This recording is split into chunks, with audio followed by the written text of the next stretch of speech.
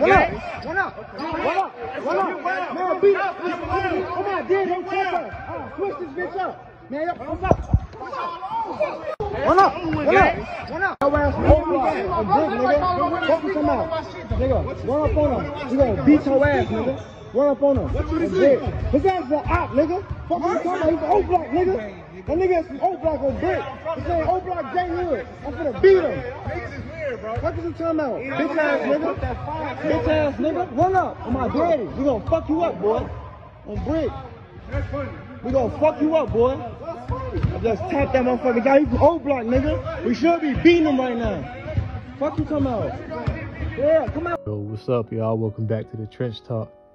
Today we're gonna talk about that video we just seen, man. JHE Flame, J Hood in the basketball gym. I think they said YMCA. I don't know if they was hooping together and he just realized who he was, or if he just walked in afterwards and just kind of try to start some stuff up. But you can see basically JHE Flame walked up on J Hood with some of his homies, basically saying, you from O-Block, you from O-Block. He don't even know him, so he ain't really got no valid reason to have no issue with him. And if y'all know J Hood, he don't even claim O-Block.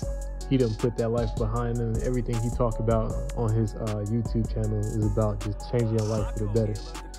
So basically, I feel like this whole situation of him just running up on him saying, he from O-Block, I'm gonna beat him. He ain't even touch him though. He was really waiting on his homies to walk up and do something for him. He was ready for one of them to pop it off. But to be honest with you, J Hood, ex-college football player, everything, he really liked that. I don't think none of them was really with it, and you could tell from the video, they all skinny and small. So ain't none of them want to walk up and get beat on and crunched up. Because I promise J Hood would have did them dirty if they tried. Even if it was like 3-4 of them, I still feel like he would have got some good hits in and dropped at least 1 or 2 of them. And then he wanna, oh, we got the switch, we'll switch this shit up. Like, all of that, just trying to do too much, trying to be for the internet, because he got his phone out. If he was really on something, he wouldn't have that phone out, he would've got straight to business. So honestly, I just feel like he made himself look bad even recording that, because you ain't do nothing. You said you're gonna do something. You have 3-4 people with you.